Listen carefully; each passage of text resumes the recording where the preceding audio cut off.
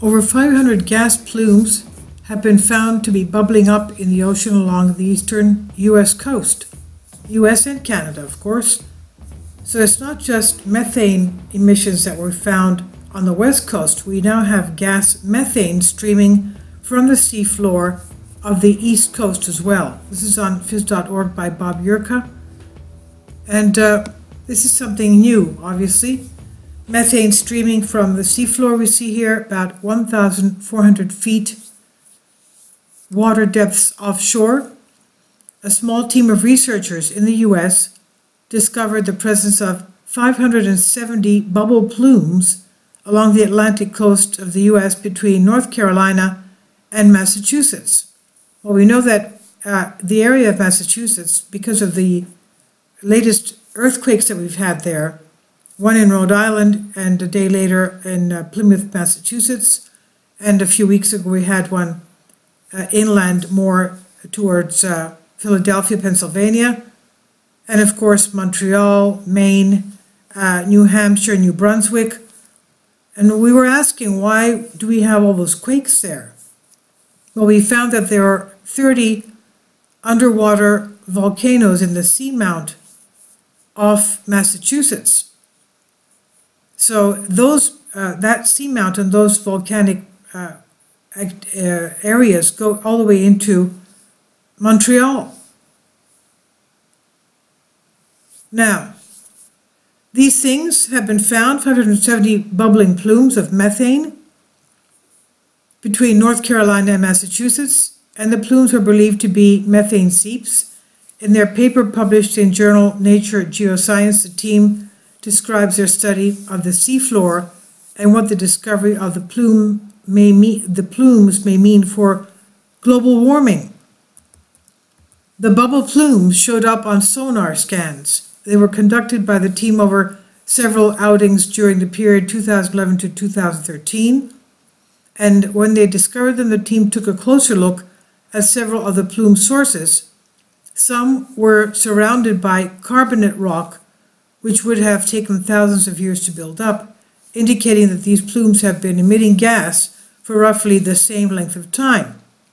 Other plume sources, on the other hand, were not surrounded by such buildups and were located in more shallow areas, indicating that they began emitting gas much more recently. It's the second type that's of concern, the second type, which are the newest.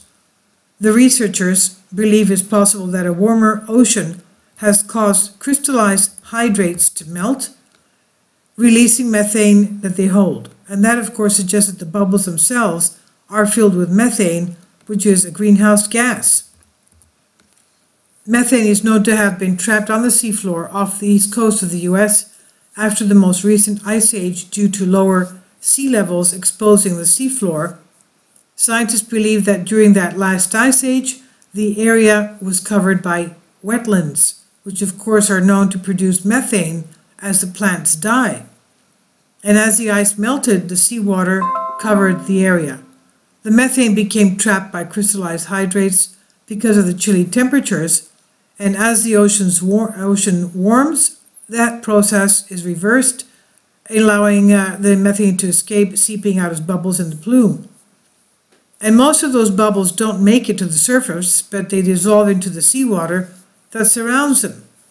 That process leads to more carbon dioxide in the water, making it more acidic, which can kill animal and plant life as well. Now, it's not known for sure what exactly is in the bubbles. They've yet to be analyzed, but the researchers are almost certain it is mostly methane. If that's the case, if it turns out many of the plumes are new, meaning they are the result of ocean warming, scientists may have to tinker with models and theories that attempt to describe the impact of global warming on both the sea and the atmosphere.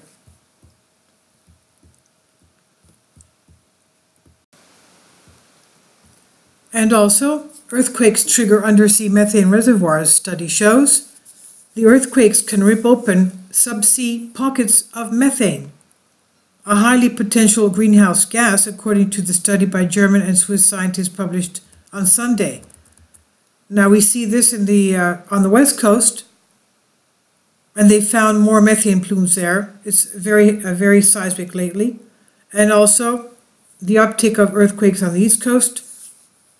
So, quake-caused methane should be added to the list of heat-trapping carbon emissions that affect the world's climate system, although the scale of this contribution remains unclear. This is what they said. The evidence comes from cores of sediment drilled from the bed of the northern Arabian Sea during a research trip by marine scientists in 2007. One of the cores has now been found to contain methane hydrates, a solid ice-like crystalline structure of methane and water, and it was only 5.2 feet below the seafloor. Also uncovered were telltale signatures from water between sediment grains and concentrations of the mineral called barite. And together these suggest that methane had surged up through the seabed in recent decades. Quote, "We started going through the literature and found that a major earthquake had occurred close by in 1945, end quote, said David Fisher from the Marum Institute in the University of Bremen. He said, based on several indicators, we postulate that the earthquake led to a fracturing of the sediments, releasing the gas that had been trapped below the hydrates into the ocean, end quote.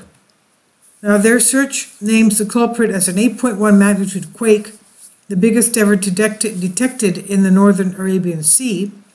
It ruptured a shallow gas reservoir at a location called Nascent Ridge, according to their paper appearing in the journal Nature Geoscience.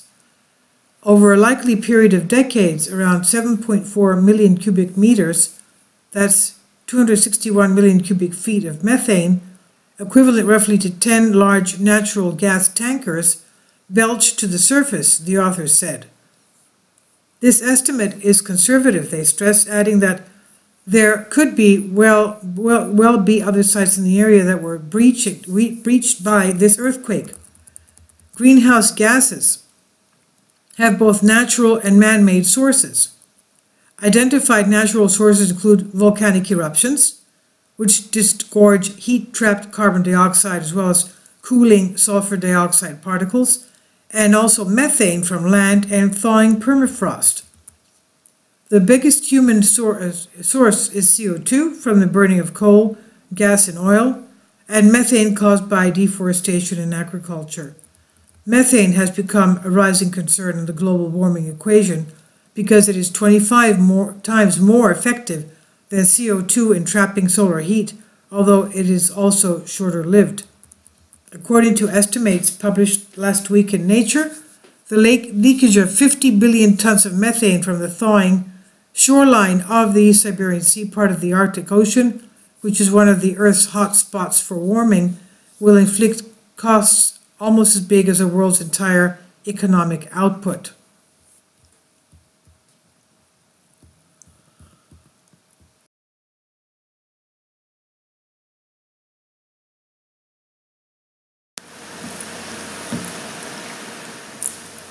If you'd like to join me on my Patreon account, you will hear content not covered by mainstream media.